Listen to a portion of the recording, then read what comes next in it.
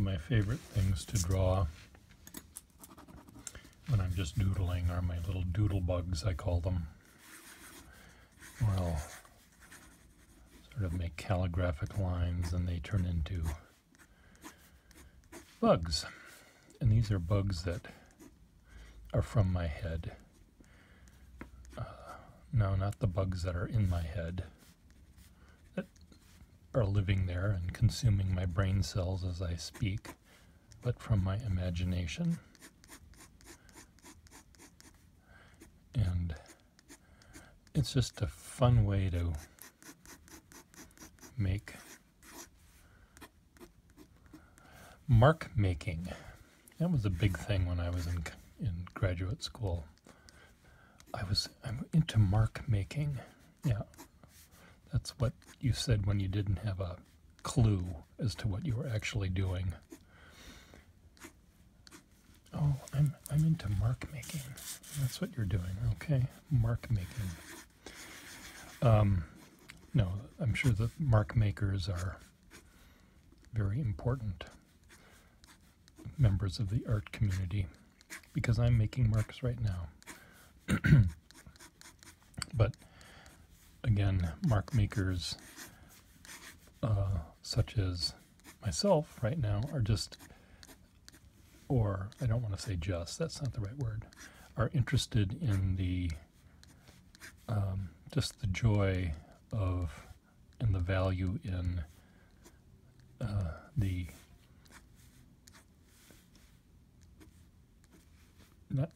the making of the marks. Yes, that's obvious. What am I trying to say here?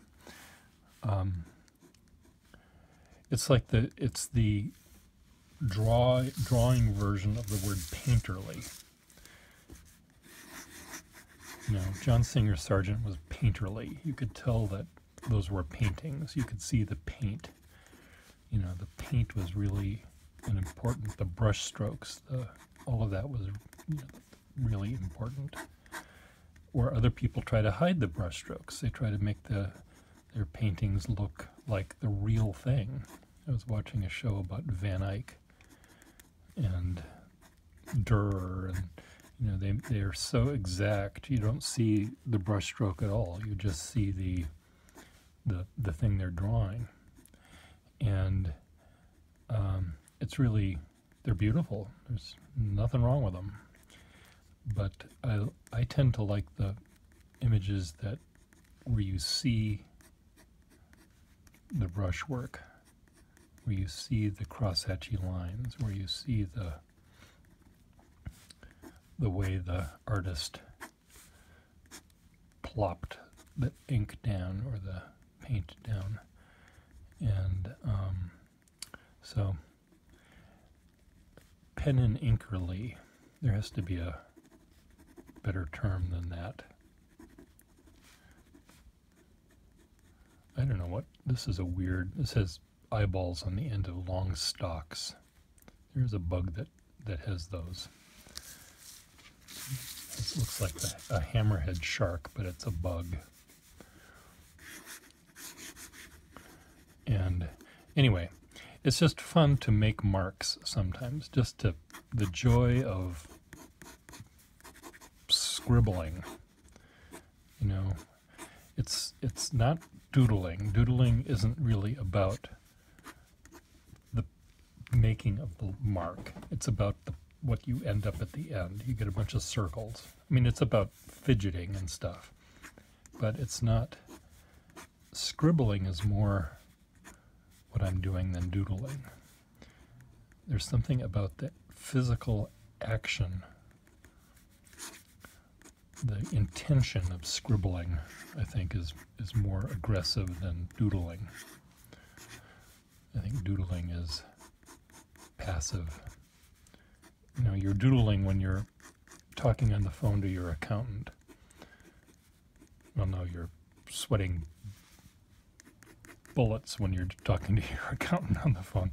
No, you're when you're just talking on the phone with the neighbor, gossiping about who's sleeping with whom. That's doodling. Scribbling is like aggression, and that's sort of what I'm doing here. I'm supposed to be doing work, but instead I'm mark making. I don't know what I'm doing. I have no idea what I'm doing, but I do know what I'm doing it with. I'm doing it with this Waterman Stately. Now the Waterman Stately, this pen was made to imitate the Parker 51, which I've talked about many, many times. And they were, if you're only looking at the imitation, if you're looking at the real thing, oh yes, this is a poor imitation of the real thing. But if you're looking at the line that this produces a more varied line because there's more nib exposed than a Parker 51. And because there's more nib exposed, you can get flexibility, a flexible line in it.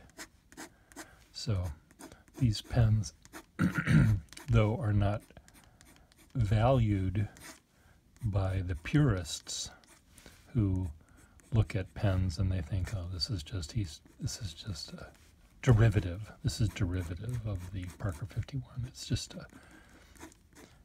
a bad attempt at taking perfection and getting around the patents. But if I were on a desert island and wanted to draw, I would rather have this pen with me than the perfect Parker 51, because this allows me to get variety of line. Sometimes you notice my pen is skipping, and it's not because it's not working. Sometimes when you are drawing on a piece of paper or writing on a piece of paper, you'll notice that the pen will skip, and part of that can be caused by the fact that the paper has oils of the hand on it. And this piece of paper has been kicking around my studio forever, and I've probably used the back of it.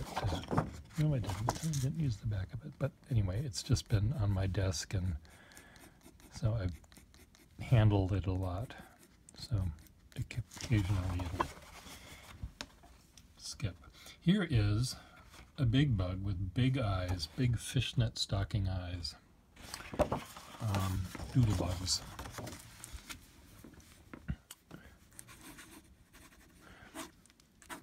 So anyway, these pens, this pen also has, I'm drawing this one upside down. I didn't mean to do that, but I am. This bug also, this pen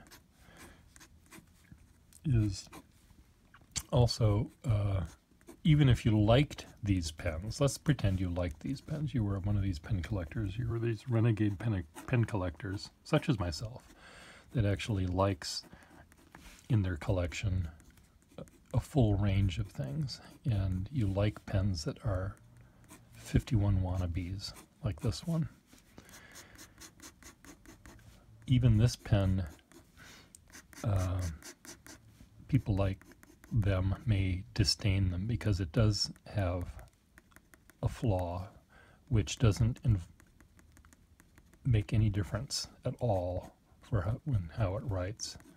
But it was evidently in the heat of a antique show, flea market or something, and you see how it's bent upward at the end. And so it has a little curve to it that doesn't interfere at all with the pen. I have one pen, it's actually I don't want to say a favorite. It's a very good example of a pen that has been used by its owner. And I have a collection of pens that show trauma, both horrible trauma like being run over by a truck, and honest trauma from being used and or being chewed on at the end. I mean, no one's going to want these pens except for me, and I just like them as an example of a pen that has shown wear and use and love. It was loved by the person that owned it. And it's like a pair of well-loved denim jeans. You wouldn't think of throwing away them, even if they have a hole and a rip and a tear and they're faded. You love them because they are so comfortable. And I've got pens that are like that. Pens that have been loved to death. And this pen is really amazing. I should have it out here to show you, maybe another time. But it's completely warped because of the way it was held. You could tell the metal part of the cap where it hit the back of the hand here, this is almost worn away. It's not just plating is taken off of it. There's actually parts of the metal that are gone because it was, and then this part where it was held really, really hard, it's warped this way. So it's really interesting that was not thrown away. It was kept for years and years and years, or decades, by the owner as he wrote aggressively his letters of indignation to his congressman or whatever it was, whatever he did, or she. No, it was a he. It's as a name on the pen, so I know it's a he. Whatever he did it with power and strength, and he did not doodle. He scribbled. Scribbling is aggressive, and so anyway, these are Doodlebugs. These are drawn with this pen. It's this slightly smaller, shorter version of the same model. This is the larger version. Barrel is shorter, this part is shorter, the cap is shorter. Often those are considered ladies' pens, but I think they're quite lovely, regardless of your genitalia, the genitalia belonging to the hand that's holding the pen. I mean, unless you write with your genitalia, it doesn't make any difference. Whether you're a guy or a dame holding this thing. So, anyway. It's a really fun pen. Very sturdy. Very sturdy. I'll do one more bug and then I'll try to do whatever else I'm doing here. What am I doing? Oh. Bump on the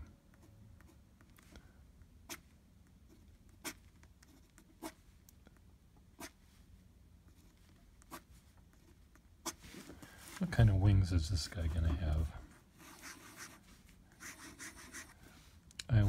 Whenever I say things like that, I'm reminded of Bob Ross, that hack. Oh, what kind of wings are they going to have? This little happy rock next to this happy tree, next to this happy mountain. Mountains aren't happy.